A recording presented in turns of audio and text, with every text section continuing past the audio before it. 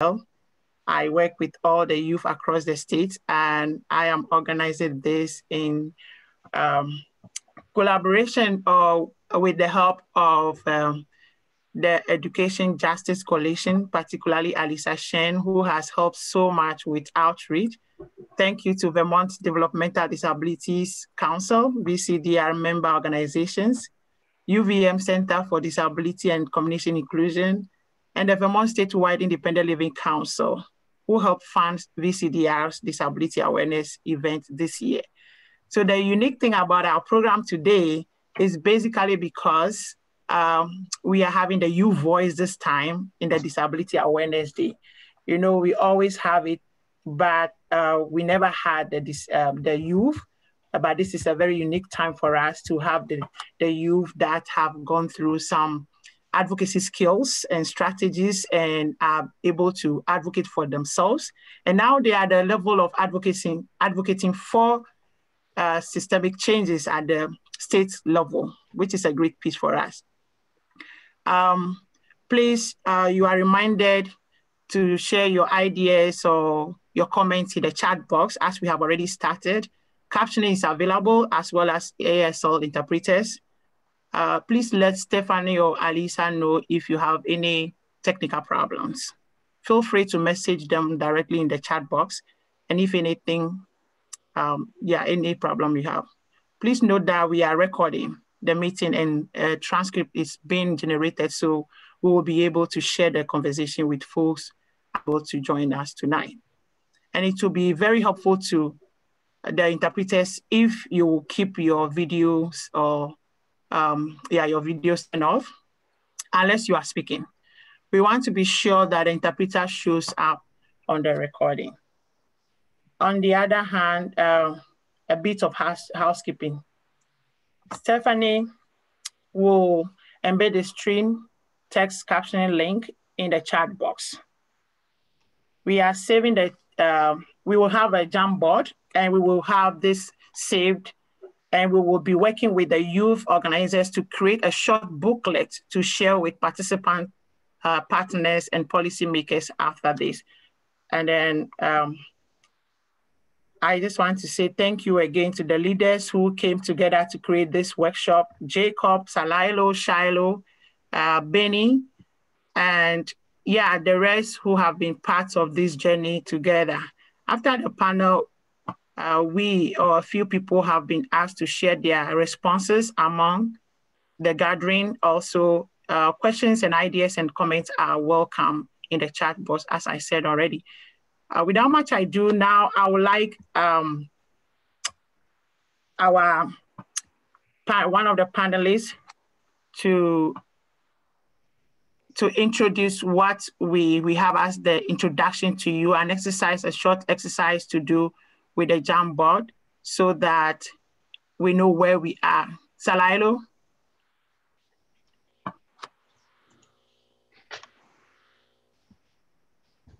Do you mind repeating that last message there? It's been cutting in and out a little bit for me.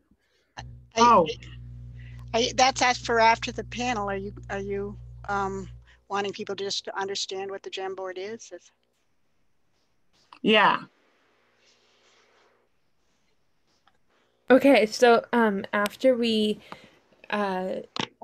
the students answer some questions, we're going to be doing a Jamboard, and I'll send the link in the chat box when the time is here. But for those of you who don't know how to use the Jamboard, you're just going to click on the link and it's going to open you up to a page, and you'll be able to see everything everybody else is writing. And on the left, there's like a toolbar, and there's one shaped like a sticky note, and you'll just click on that, write your response to the prompt, and you'll be able to see your answer alongside everybody else's. So it's a really nice tool for brainstorming and for collaborating with ideas. And so, I can also give another quick intro to how to use it when the time is upon us. But yeah. Thank you, Salailo. So the focus of this workshop emerged from two panel sessions, that conversations and sharing individual story that led to discovering a unity of purpose to see change happen and to invite others to join the conversation. Three of the students who helped plan the session are on tonight's panel, and one will be speaking after the panel. Now we'll have the panel self-introduction. Can we have the panelists introduce themselves? Grace?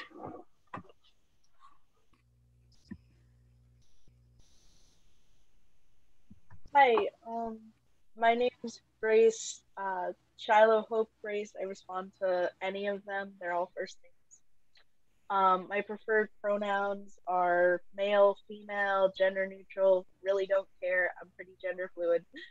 I'm a sophomore college student majoring in engineering. Prior to VCIL, I also worked with YDP Development Program and NEYC New England Coalition. And back in high school, I was certified by GLSEN, which is the Gay, Lesbian, Straight Education Network. So yeah, that's my story. Thank you. Salailo, would you like to introduce yourself, please? Our second panelist. My name is Salailo. I am 17 years old, and I am a junior at Champlain Valley Union High School. My pronouns are she, her, hers. I've been working with a few people on this panel in the Act One working group and also in the Education Justice Coalition and a few, And so I think that's all I can say about myself, but. Thank you, Salailo. Our third panelist is Benny. Is Benny on the list?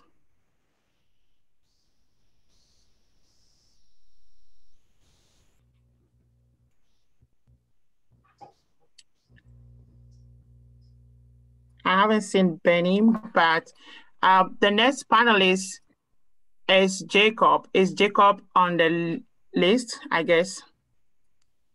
Jacob, can you introduce yourself? Hi, my name is Jacob Peak. I am 14 years old. I go to U32 middle and high school in 8th grade. And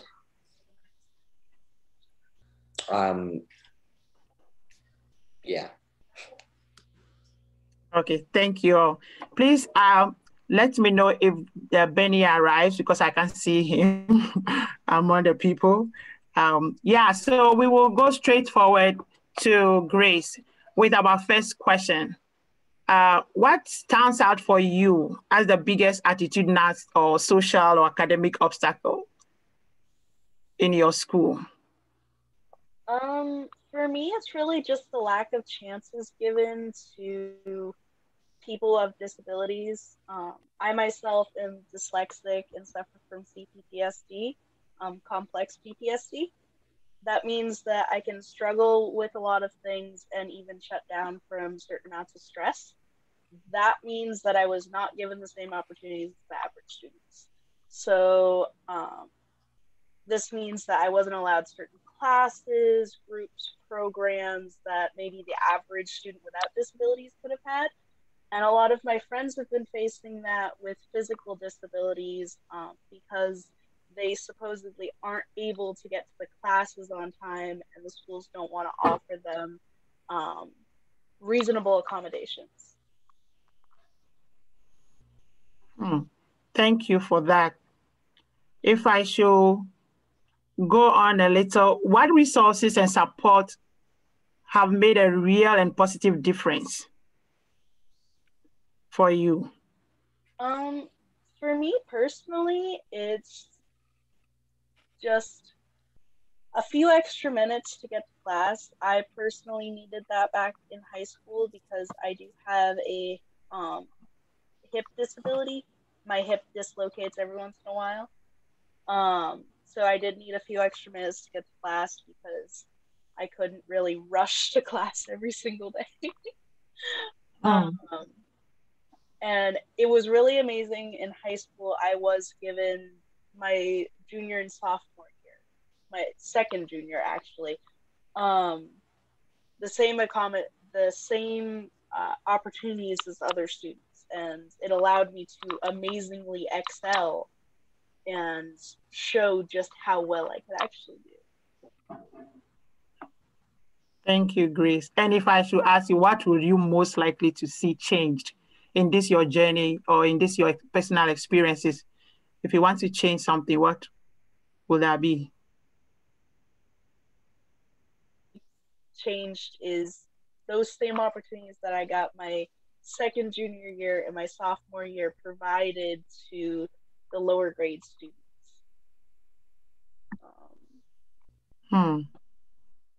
So really just Thank you. Oh, sorry. Really just schools offering same opportunities to the disabled youth that they offer to the average youth. Thank you, Grace. Salailo. So I think yeah, sorry. What stands out for you as the biggest attitude now or social or even academic obstacle as you transition in your journey in education? Yeah, I think I have to kind of repeat a little bit of what Shiloh said, because I did have, and I'm still having, a pretty similar experience to her around having, inaccessible environments where I don't succeed as well as other students be put being represented as my value as a student instead of a reflection of their inability to accommodate to the services I need. And so I feel like that's been the biggest thing, that I can succeed and that I can do, harder classes and the classes I am most interested in. But in order for me to succeed and to do my best work, I do need to collaborate with the teachers and everyone and make sure that my accommodations are met and respected. And so I think I would have to repeat kind of the sentiment of Shiloh's comment. When you say you need to collaborate, what do you mean by that? I think it's a process of the teacher meeting the student where they are and the student meeting the teacher where they are, even though we shouldn't have to meet them, because it's just sometimes it's never black and white, and it changes in the social structure of the classroom and the teaching style of the educator. And so that's what I mean by collaborate, because I do think it needs to be individualized to like the circumstances. Thank you for that insight. So when we talk about resources and support, what resources have made a real and positive difference? Or in other words, what resources do you need to be available that needs to be available and they are not there for you? I think the biggest pattern I've found when I feel most unheard and I feel most disrespected is when it's like services are offered condescendingly, like you are inherently not as able as everybody else, when in reality it's the opposite, that the environment won't accommodate to the needs you have. And so I found I have had some 504 coordinators who were unable to work with me. And in those situations, I've found that my allies are the people who don't condescend to me, who see my humanity and like work with me to demand better standards from my educators. And that can be anybody from, you know, just teachers I'm close with to even faculty who don't necessarily work with the students in an educational sense, but who are there as like custodial people or in any sort of capacity. And so I find that in those situations, it's the people who don't condescend, and it's the people who are willing to advocate for you, even if it's not their even if it's not their job to do so. Hmm. Yeah, you touch base on a very interesting point, having an ally. That is another strong piece that we normally look sight of, especially in advocacy. We always need allies to support us. So thank you for mentioning that. What will you most likely see change? If we should give you the chance, yeah. I think I would like to see the culture shift in schools. I think I would like to see people's being evaluated in a less standardized sense and in a more individual sense, where you honor where the student is coming from and how hard they are working to be present in your space, and you celebrate them for doing that, and you also value them as like a learner and as a human. And I feel like it's really hard because sometimes we lose sight of that, especially I feel like as the classes get harder and the grades get higher, because we move more and more towards like standardized learning that doesn't honor the diversity of like students. And so I think that's the biggest thing I would like to change. And I know that's very general, but I feel like that's the pattern I find. Yeah, thank you so much. Our third panelist is Jacob. So Jacob, if I should ask you the same question, what stands out for you as the biggest challenge or obstacle as you journey in your transition? The biggest challenge for me is really,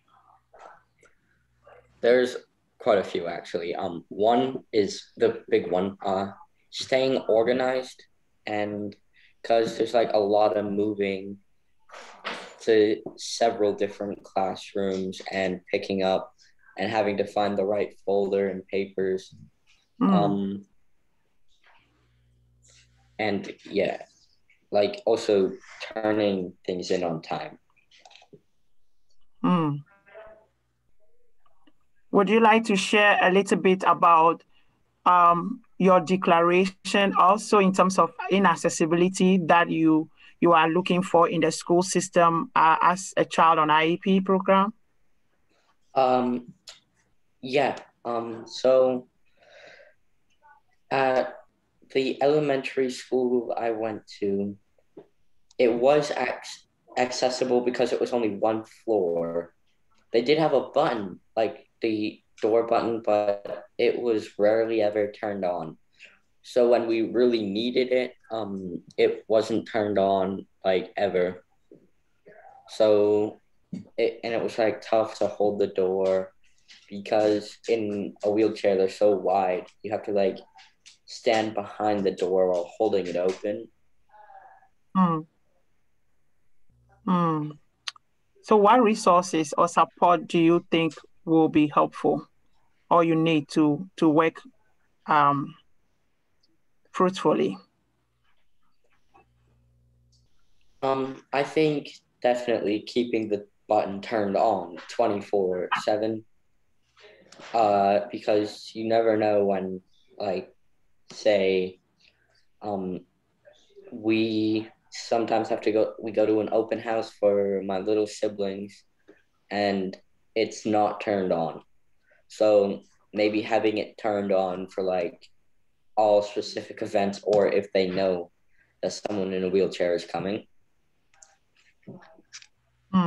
That's a good one there. And would you like to change something about that personally? If we give you the chance, what would you do?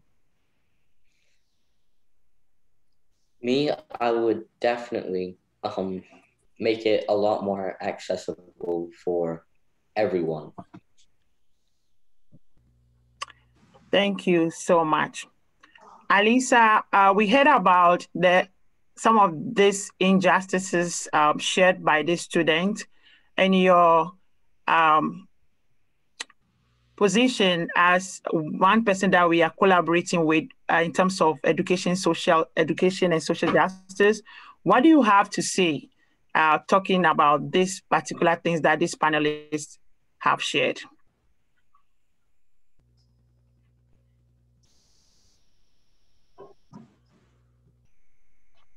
Alisa?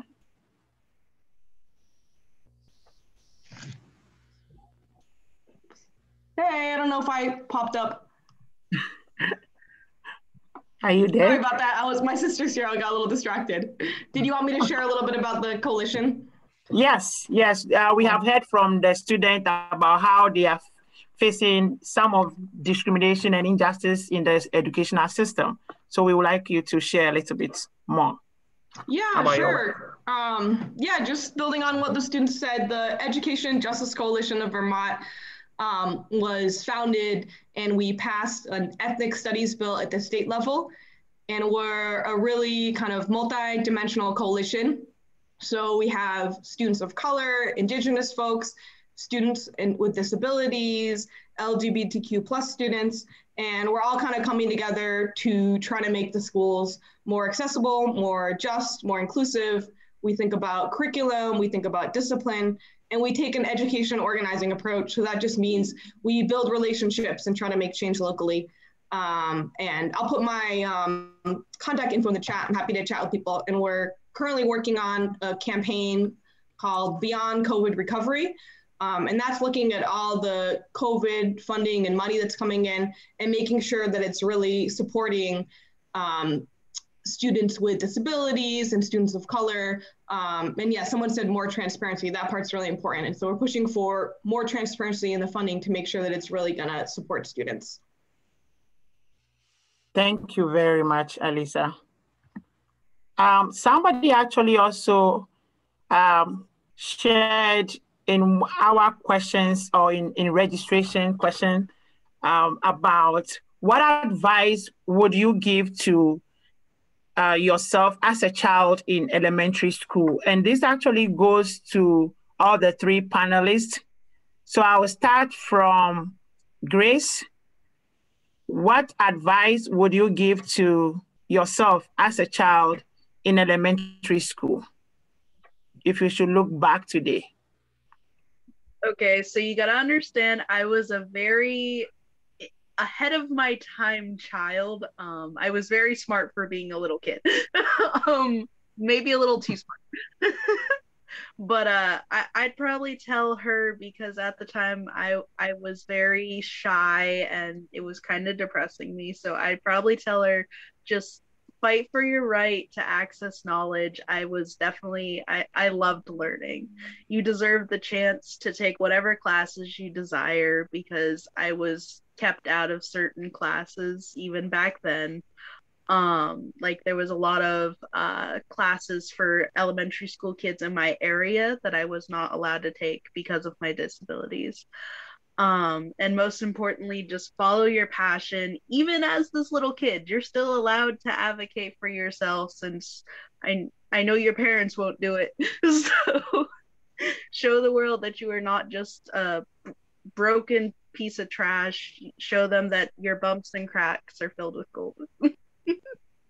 Thank you. Thank you so much for that. Salailo, if you should go back a little bit, what would you tell that child in elementary school?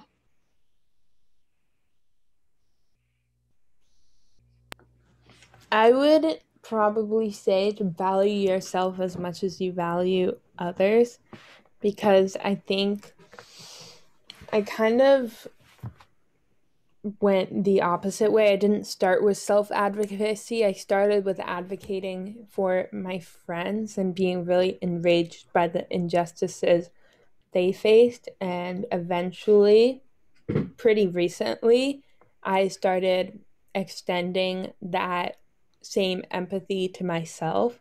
So I think I would go back and just say that you deserve to be fought more as much as you are fighting for others, and it's okay to ask for help, and that when you are unable to meet people's standards, it's not a reflection on you, because the environment you are operating in is inherently unjust and not fit to accommodate somebody with your background. Thank you. Jacob, I know you are still young, but you have journeyed so fast in self-advocacy, and the level at which you have come, I know you are matured in mind in terms of leading the self-advocacy group in your school. I know you are recruiting some people even for me. So if you should tell them something about the importance of self-advocacy to you, what will you tell them? So I would probably tell them that it's like you can fight for yourself if there's something that you need. Like, speak out if you need something to like access something or learn better in schools or anything really. Thank you. So now we will ask Salailo to lead us through the Jamboard activity. And then after that, we will come back to the audience. We will ask you to also play your role, and by sending messages or comments, questions, we will come back to you after the Jamboard activity. This activity, as I have already explained, will come out as a booklet, which we will definitely share. But the main focus for this is to make sure that we make some systemic changes. So it will serve as a way of a call to action for us as advocates. So as you can see in the chat box, yes, Salailo, I will hand over the mic to you now. Hi. So if you could please click on the link I just sent in the chat, that is the link to the Jamboard that is being projected on the screen right now by Alyssa. And this prompt is meant to kind of welcome you into the creative thinking process of trying to come up with some solutions for the problems that we just outlined. And it's really important that you don't limit yourself and put constraints on yourself, because it's really easy in that initial process to immediately undermine your own ideas because it isn't possible. But we want to create a space where these possibilities could eventually become a reality. So I ask you to release your imagination of the constraints of white supremacy and ableism and all these systems that try to limit your ability, and to just imagine what schools would look like if they were more respectful and welcoming to students with disabilities and others. Thank you. Thank you very much. That was very, yeah, Nathan said agreed. So we would like people to feel free. You can feel it more than once as you brainstorm within yourself and have more ideas to share.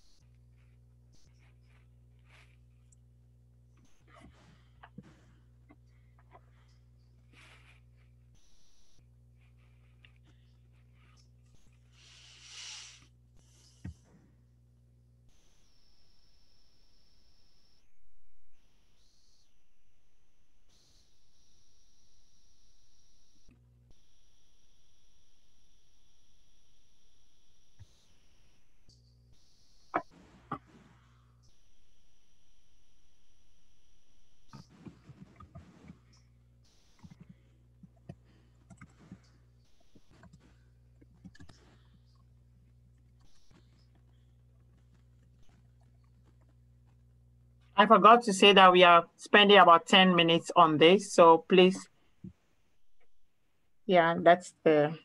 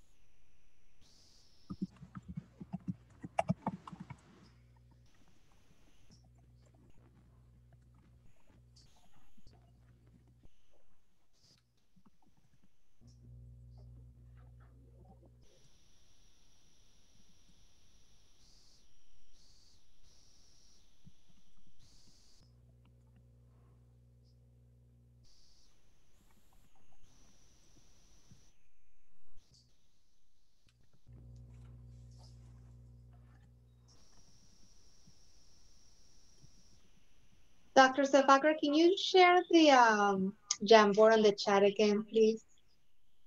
Oh, okay. Thank you. Thank you. Where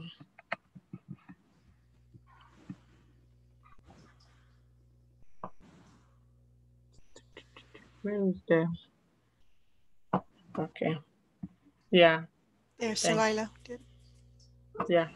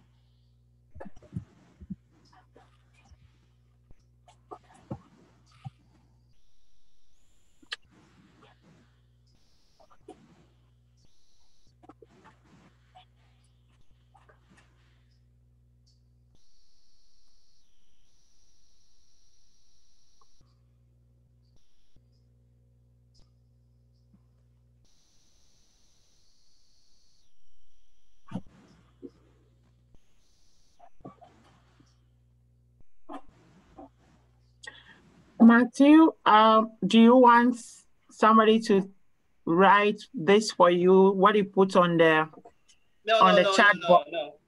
No. No. I wanted to know if I can chat, If I can talk about my experience with this too as well. Because I used to be in a school system that also, that's has issues even now. Yeah, definitely. We will come back. We will come to you. Like, we will open the floor very soon. I was wondering, you put it there. So are these words that are in the chat board on the Jamboard already? Did you write them? I know.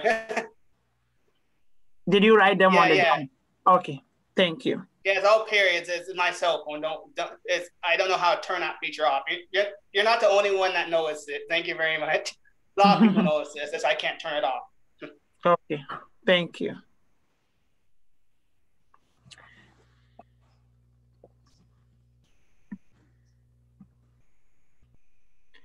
Well, I can see more are coming. Should we give some more minutes for that? And I would also just like to alert people that there is a second page. So the people who want to add more. Oh, never mind. Yeah, thank you. I forgot that it was a second prompt. I can add another page. Just give me a sec.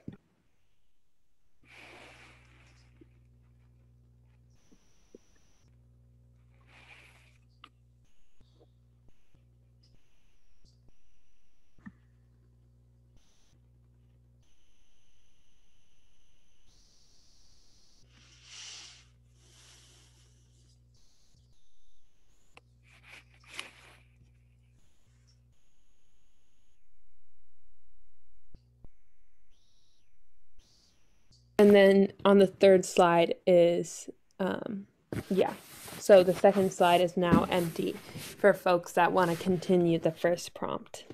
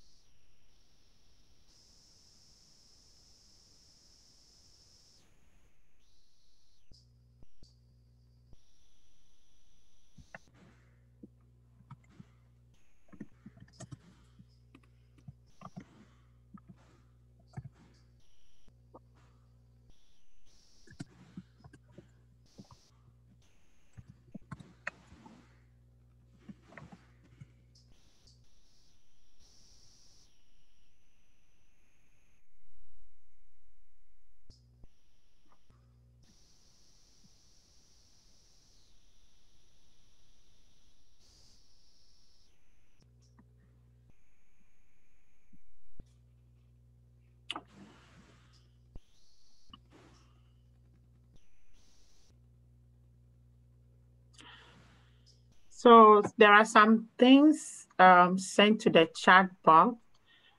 Hannah said, in my school, I take a class called Beyond the Gym, which is basically personalized PE. It's great, but I don't see people with physical disability represented in athletics. And I have to tell my teacher that I need accommodation. Yeah, thank you for sharing that, Hannah.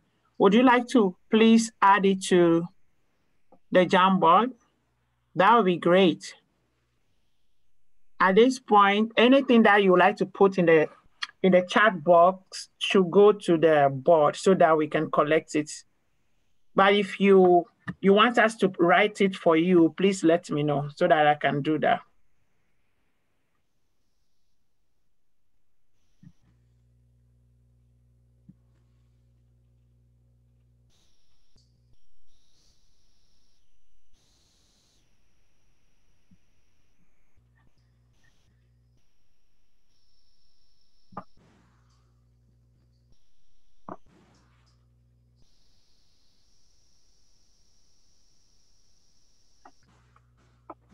Okay, I think we can continue the Jamboard as much as we can. Looking at time, or what do you say, folks? Should we give more time?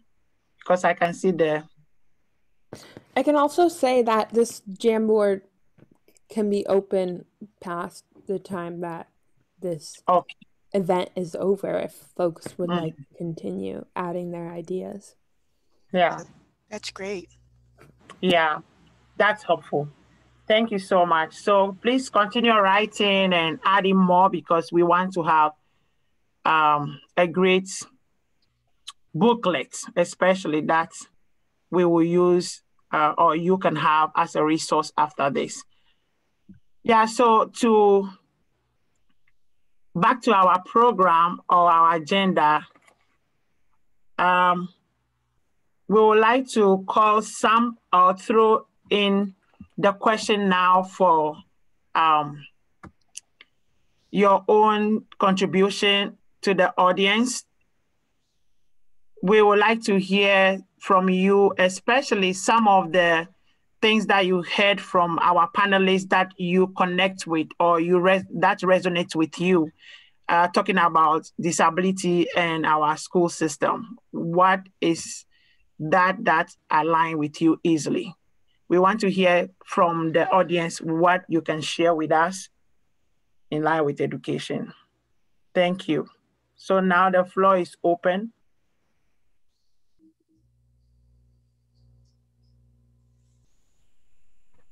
The floor is open. May I speak? Yeah, feel free, Matthew. Okay, let me see if I can get this work. Hello, everyone. Yes. For me, it's, with the way Vermont school system is, it needs more transparency. Like I put in the chat, it needs to be more transparent for people with disabilities. Like myself, when I was young, my town pretty much did not even have an IEP. It did not even have 504. And we're still trying to figure out ways to help students, children, teachers, professors with disabilities. How can we accommodate them in a way that, that's more transparent? Because for me, as, with my life and continue to live with, is, I bring the issues up not toward just the schools. I see the outcome for Vermont as a whole. And for me, it's, the advocate. I'm a self-advocate. But I advocate not just on one side of the spectrum, I advocate for all. And sometimes this may not even be a Vermont statewide. It could be a national. I'm a national player too as well. Because I see this as a whole broader scope of things around these issues that not only affect us as people with disabilities, but affect us as a community too as well. So if one community is hurting, everybody's hurting. And to me, to look past that and to move forward is to speak up loud, let your voices be heard. Because when your voice is heard, you get noticed. And once you get noticed, there's actions will be happening. It takes actions and it will work. For me, it's just, I see the whole broader scope. I see issues. I see people's feelings, children, adults, seniors. I see what they go through every day. I see it very clearly. And for me, for the main reason that I like to move forward about this is just one sentence. Nothing about us without us. We probably heard that more, but it's now being heard more often because people with disabilities have these issues that are still not being met to this day. And we got to move forward with them in a meaningful, transparent way. Thank you. Thank you. Thank you, Martin. I have to just tell you that there were so many hands up for you in the chat box. Yeah, Nathan said, that's right, and amazing, Matthew, good job. Jacob said, yes. Susan also, that was awesome. So thank you for sharing your experience. We would like to hear more from the audience, especially those of you who have been on IEP. We want to tackle issues that, or pressing issues that you are facing, or even if you are not the one facing it, your friend or somebody, your neighbor. We just want to make sure that we tackle those issues on policy level. Yeah.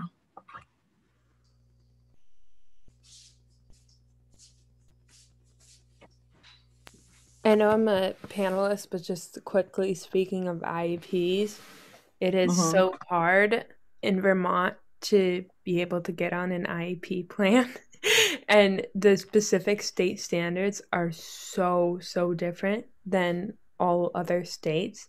And like, I mean, in every other state that I've ever gotten medical care, they have always assumed that I've been on an IEP and always said you need to be on an IEP. And every time I'm like, nope, I'm still on a 504. So it's just like really interesting to me how even in services that are supposed to make things more accessible, how inaccessible it is to get accessible services.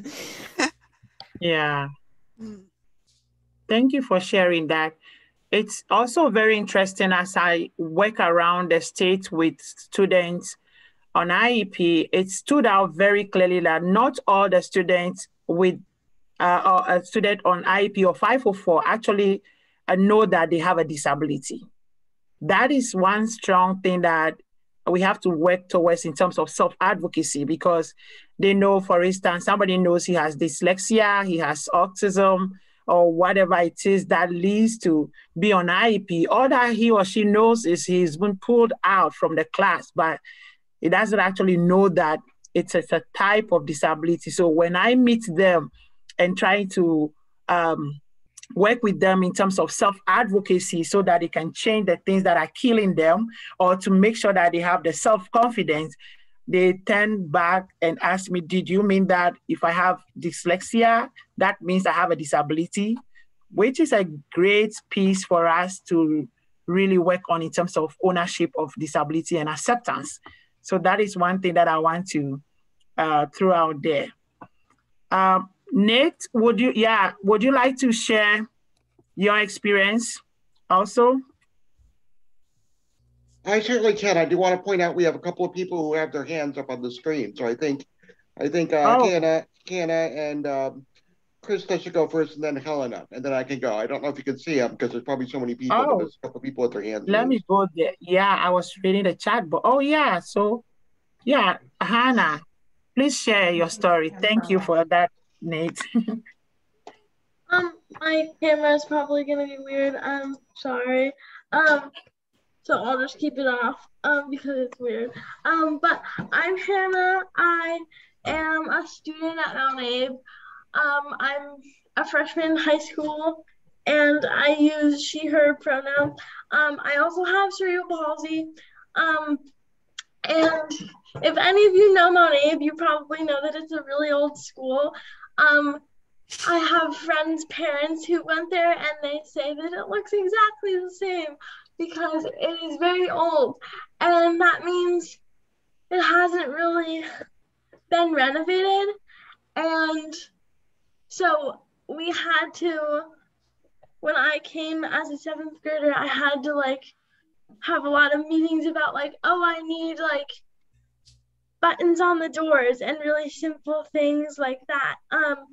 And also what I was saying about my gym class having to like take this class that's like personalized PE, but I don't see like people like myself represented in athletics all the time. So I'm learning an able-bodied version of like, oh, this is what you need to do to be healthy, and this is what is like considered healthy and all of that stuff. So that's a little bit frustrating, but I think I would love to see in the future like more buildings that are like universally designed, not just like accessible, but buildings that are designed for everybody. Because like curb cuts are great for people like me, but they also are great for everybody. And it makes people with disabilities feel less like alienated when they need to use the elevator or like go up a ramp, because everybody would use that. And yeah, I think it's just really important. I am so thankful that these things are happening and people care enough to listen, and I think we have a long way to go, but I'm really thankful for things like this, where there's lots of people who are listening and advocating. And yeah, thank you. Thank you, Hannah. Can you show your face a little? I just want to see you. Hannah is one of my favorite students that I meet on one-on-one basis, and she's so smart. Can you just show your smile to us? Yeah, it's a little weird right now, so yeah. Oh, okay, that's Hannah. Thank you so much for sharing that, Hannah. You're a great advocate. Yeah.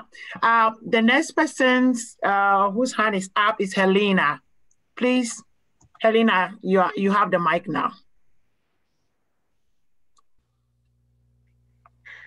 Hi, I'm Helena Keene. So I'm a peer advocate counselor at VCIL. And I just sort of sharing a little backstory of what my disability is. So I have seizures, I have seizure disorder, and also I have a learning disability, which is math-based. And I just want to say that it's just so wonderful hearing all of you guys speak today. Thank you so much. And I definitely here on a different level, I think we're all in the same boat, just different lifeboats in a way. It's an interesting way of putting it. But I really just want to say that there really are these issues of discrimination, stigmatization in our schools these days. Like, thinking about it, I know that I graduated several years ago from high school and a few years ago from college. And I'm not sure how much it's like really changed since then, probably significantly and everything. But I think there is still that issue of discrimination within the schools, unfortunately, and really needs to stop. And I remember being on an IEP 504 plan, and sometimes feeling like, because of my particular barriers, my particular disability, I was unable to do certain classes like that I really was interested in, because I was told it just, you would struggle in it because of your learning disability, your dyscalculia, which is math-based learning disability that I have. And I'm someone who's interested in math, and I'm not really sure where I was going with the story, but I really feel what you're all feeling. I understand it. And I think we need a major change for the better, more action, less division, and less division. But I'm sure I'll say more in a little bit, but thank you so much. Thank you. If I should ask you a very follow-up question, because one thing that I meet along the line with the students, especially those who don't have visible disability, you have invisible one. What are some of the things that you will connect with when we mention the word invisible disability, because when you get to some places, they will not believe you looking at you physically. What I want you to talk to that piece of it, that people look at you and you say you have a disability and they doubt you. It's interesting. And thanks for asking that, Safkor. It is interesting. I do have an invisible disability, but also in a way it can be very physical too. Like not necessarily all the time, but when you do have a seizure, when you're learning and then it's like, oh, I don't understand how to do such and such or whatever. It can be very challenging at times. Very, very challenging, I'll say. Like, even though mine is invisible, you can't see it physically all the time.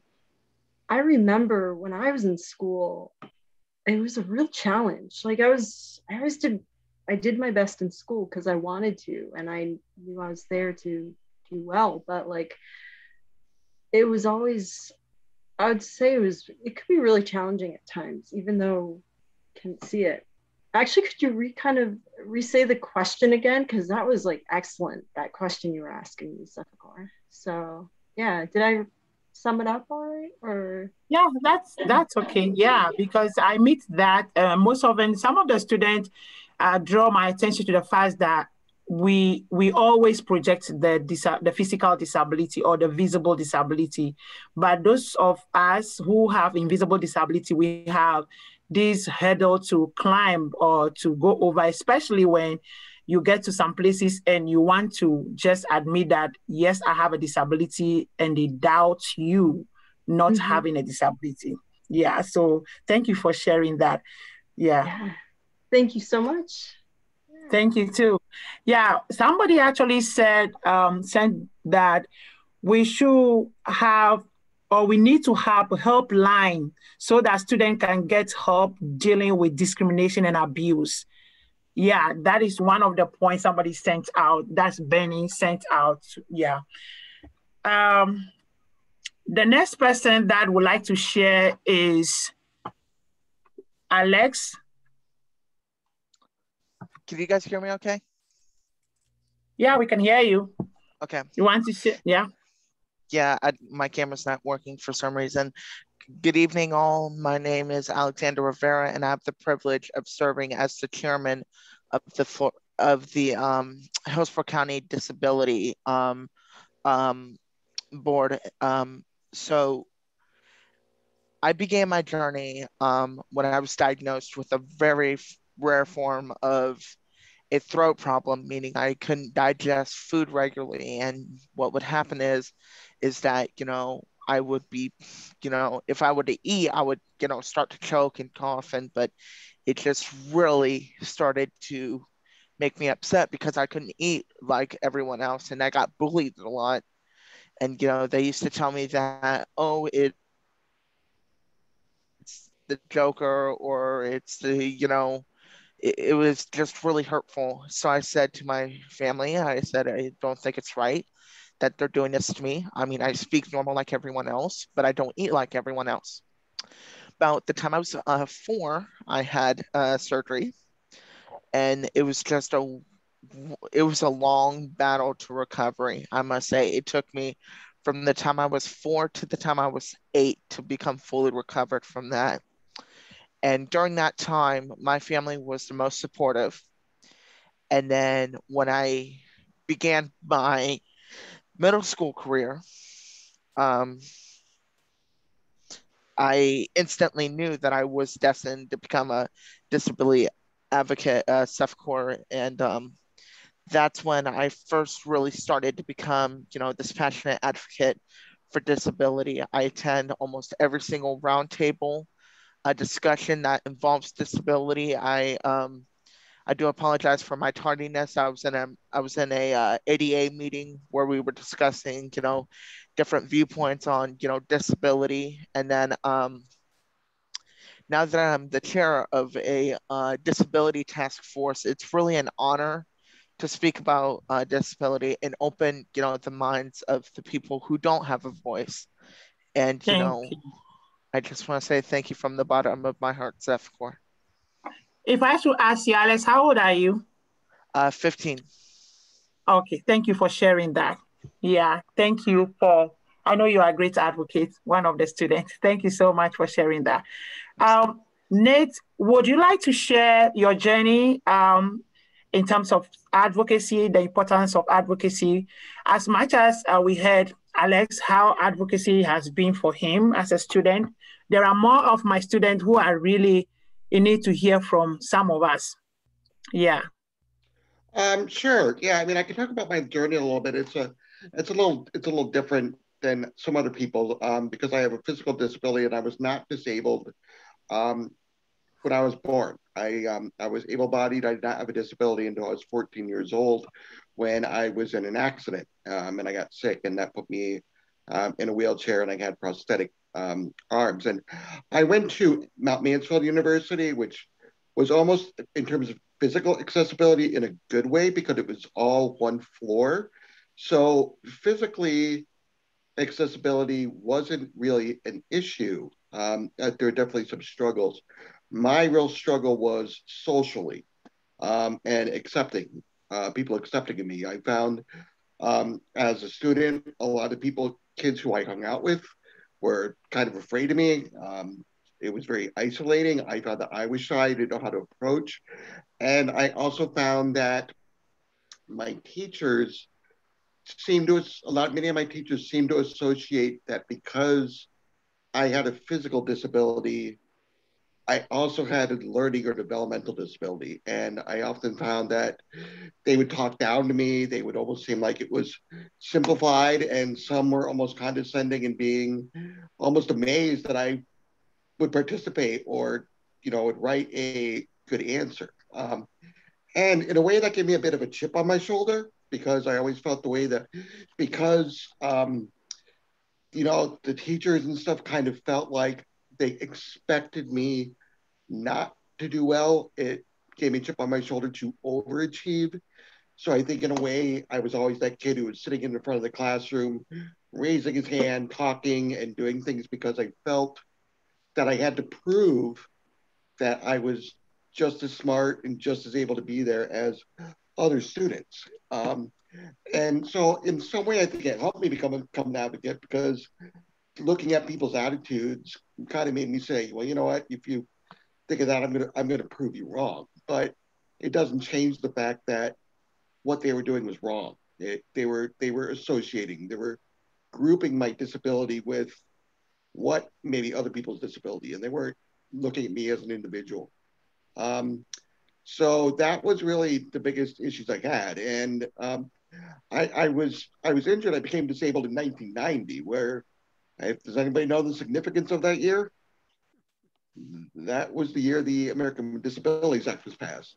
So I really, I really got to watch as accessibility grew and laws grew and things changed, and many things changed for the better. And as I moved to college and as I moved to graduate school, I was able to help advocate to make those changes, to see those changes happen.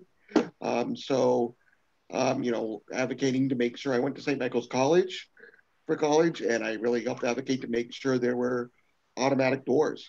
But the interesting thing is, through college and grad school, the last thing I wanted to do was be an advocate. I like math, I like that stuff, so I wanted to do business stuff. And I really wanted to, in a sense, prove I was like everybody else. I wanted to do stuff and just not really, make my disability an issue. But then when I was at work, I got injured and I got re-disabled. I had to leave work because of disability. And I just, once again, I noticed that there were a lot of things still going on. And this is 10, 11 years ago, which would have been about 20 years ago after the ADA was passed. And there were still glaring issues coming up that I found myself having to be part of meetings and doing participating and sharing my knowledge of what my experiences with other people. And I really took that turn from when I came back for me to go back to work. I said, I want to be an advocate because I really want to, I feel I have a lot to give my voice to people and give my voice and share my experiences with some of the things that I've seen. So my journey in school is a little different. I think, it's not right, but we learn from what we go through and we gain our experiences, and we need to be vocal. And one thing I wish I was a little bit more vocal about what happened, because for me it was more, I'm just going to prove you wrong rather than saying, this is wrong. So that was some of the experiences I had. Thank you so much, Nate. Susan actually put in the chat box that 1980 was also the year IDA was reauthorized and highlighted the significance of inclusion. The fact that many of you are sharing stories of being excluded today is frustrating. Yeah, thank you, Susan. That's true. I saw 2 hands again. Salailo, one, you will go, then the next person after Salailo is Helena. Yeah. I just was really struck by what Nathan said, and also what was said in the chat about there being a hotline. And I think it's just reinforced how traumatizing it is to be ostracized for having a disability. And I feel really lucky in the fact that my middle school experience wasn't socially traumatizing, because I had a classroom that was with me since first grade, and that learned to accept me and my differences at a very young age. But what always kind of made me a little bit saddened was that it wasn't necessarily because they understood how me being deaf enriched my experience and made me different, but that it was in spite of me being that. And that as soon as that and that I couldn't be both accepted and be deaf, is that they had to forget that was a part of me in order to accept me. And it just makes me really saddened how just how horrible it feels to be ostracized in that environment. And I was having an experience earlier this month with one of my teachers, not even just a student, a teacher who was straight up harassing me in front of the entire class, and making fun of the way how it took me longer to process things because I couldn't hear him, and how I would need to stare at him in order to try to figure out what he was saying. And it was just, I don't know, it just, what Nathan said really struck me, how I don't even know what to say. It's just how Thank you very much for sharing that. Yeah, at times the teachers are supposed to know best, but I can assure you they frustrate us most. So thank you for actually touching base on that. Helena? I'm feeling so moved right now. Thank you, guys. Those were incredible stories. And it's just hearing these stories, it's making me think back to my experience. I know I'm out of school and I finished, I'm 27 years old right now. I've had my disability since I was an infant, pretty much. So the seizures and the learning disability, and just hearing all of your stories is really resonating with me so much, because I know for so many years it felt I felt that I also felt, even though I think I had a pretty strong and very supportive family and pretty solid back group and network to help out, there was always a feeling of, I know for me, that it felt like I was kind of a lone wolf and just going about it on my own and not really sure how to deal with the seizures, how to deal with my learning disability, because it could get so frustrating all the time. But I think, kind of speaking on going on to the whole advocacy side of it, and sort of what inspired me to become more of an advocate and to find my voice, is that I felt for a very long time like my voice counts, even though it felt like for a very long time that it didn't. And which is really unfortunate because it still feels like that these days sometimes, not just for me, but I think for all of us in many ways, like all of us who are dealing with something or going through a barrier, some form or another.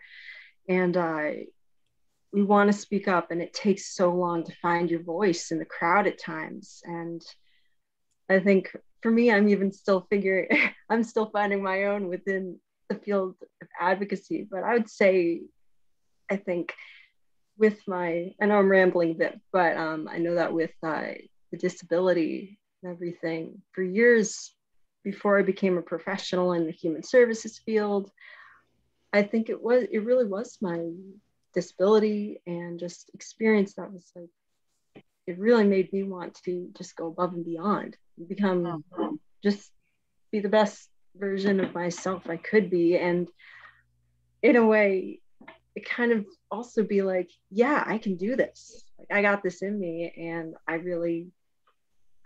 my voice matters just as much as the other person's voice. And don't hold back, like really go for it, because we all have important things to say. And I feel very fortunate to be where I am and who I am and how I am these days. So no regrets.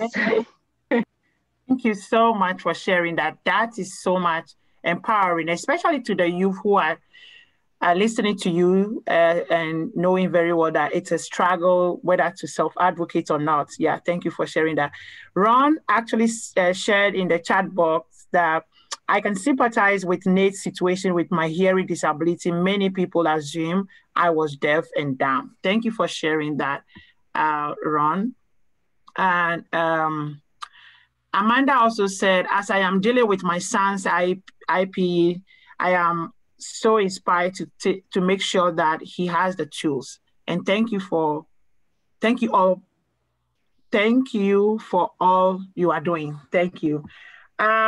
Ed just arrived, and looking at time, I would like to give Ed a little bit of 2 to 3 minutes to share his story, especially around things that he thinks has to be done well now, because we listen to the youth, they are still facing the problems that have been there for so many years, which I really want Ed to tackle a little bit and see the way forward. As when Nate was talking, he talked about 1990, and it's about a decade now. We are still having the same issue of inaccessible education, discrimination, what, all the ableist ideologies crumpling us down. So Ed, I would like you to tackle everything and give us some ways from Grandpa. Everything in 2 minutes. Okay. First, just to let people know, I was about 35 years old when I got injured, and it left me with an injury to the nerves around my spine. So I didn't break my spinal cord, but it affects my, in the same way I have what's called an incomplete quadriplegia. And so I use a wheelchair to get around. And one thing that I will say, I can really relate to Nate's talking about how the biggest adaptation was social. After a couple of years of serious physical therapy and all, what I found was, and another theme that people have mentioned, sort of low expectations. People would look at the person standing next to me and ask a question instead of talking directly to me. And I got into politics. Advocacy came on. I really didn't know the disability community, and advocacy came in the form of folks looking to me as a politician to help with their issues. And some of that stuff made lights go on for me when I realized a few really central things. I would say, one, for a lot of folks with developmental disabilities, that the future that they were looking at was so much brighter than the kids of my generation who were not even educated in the same school where I went to school as a child. And so there were some really, really hopeful things. Sefakor, you want me to look to the future. For me, as a wheelchair user with a physical disability, the things that look the least challenging to me are physical access. I think we've made steady progress on that. We've got a long way to go in trains and planes and other kinds of areas. There are plenty of things that need work for physical access. But for me, I think the most central problems are attitudes towards disabilities. Who folks have already mentioned things like hidden disabilities. It's, you know, when I think about people with psychiatric disabilities, it's still fashionable and okay in the society to look down on those folks, to make fun of them and to make jokes about them, and then to get serious and to blame things like gun violence across the board on people with psychiatric disabilities. So I would say that's one of our greatest challenges, is how do we understand people instead of judge people, work with them and bring them into the fold in disability advocacy, but in community at large and in society at large. And in other ways too, I think there's still a lot of discrimination that needs to be faced with regards to folks with developmental disabilities. People don't recognize capabilities. And so people are often either not in the workplace or doing work that's below what their capabilities might be. So those would be some areas that I would point to. And I don't think I held it within 2 minutes, but I tried. Thank you so much. Thank you. That is so much empowering for my people.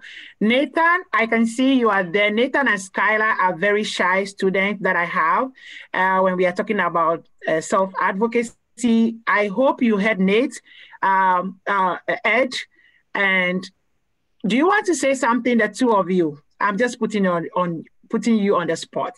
Either Nathan or Skylar. Any of you can talk, or both of you. Have you learned something about self-advocacy and how you can come out? Yeah, Nathan. Are you talking to me? Yes, Nathan. Do you want to share something that you learned? Mm-hmm. I've learned that a lot of people from different backgrounds have been denied access of certain things, and it's really sad, and I think it should change because it's not right to discriminate based on what their personality is or the background is. It's not right. We have to have it more justiciable. There has to be more justice between people who are from different backgrounds or from different personalities. Thank you so much for sharing that, Nathan. You're welcome. Thank you so much. I really appreciate it. Yeah. Skylar, have you learned something today about self-advocacy? I guess, you should always I think the big part is just to be yourself and to just speak your mind and I don't know. That's the gist of it. But I don't know, just not be afraid, if you're struggling in certain subjects in school, to always just, it doesn't hurt to ever, ask for help. So that's the big picture right there. Thank you. Thank you for talking, even though I put you on the spot, right? Yeah. Yes, thank you so much. We have about 2 minutes, but I would like to acknowledge the fact that this program was highly organized with my mom, Mama Deb. I called her my mom because I can't function without her. That's the reality. having the disability for so many years and listening to the youth today, Deborah, what do you have to say? Do we have some hope? Is there any hope for the future? I mean, based on what Ed has said, we really want to hear something from you before we close. Thank you so much, Sefakor. Well, I feel a tremendous amount of joy from the power of people, the voices of the youth today. And to be honest with you, I wish more of the changes that they've been calling for had already happened and that they weren't still having to fight the same battles that we've fought over the years. But I feel like the creativity and innovation and the trust in themselves and the reaching out to each other, building a community, working together for change, we can do it. And we need each of your voices, and it just moves me so much to be part of this discussion. It's just, I really appreciate it. And I don't think Sefakor is going to be able to keep me away from future meetings because I love hearing your stories, the work that all of you are doing. Thank you very much, Mo. Thank you so much. Yeah, so any final comments or word from the panelists, Grace, Jacob, Salailo, and anybody who wants to share anything before we leave? I would like to hear the final word or comment from any of you.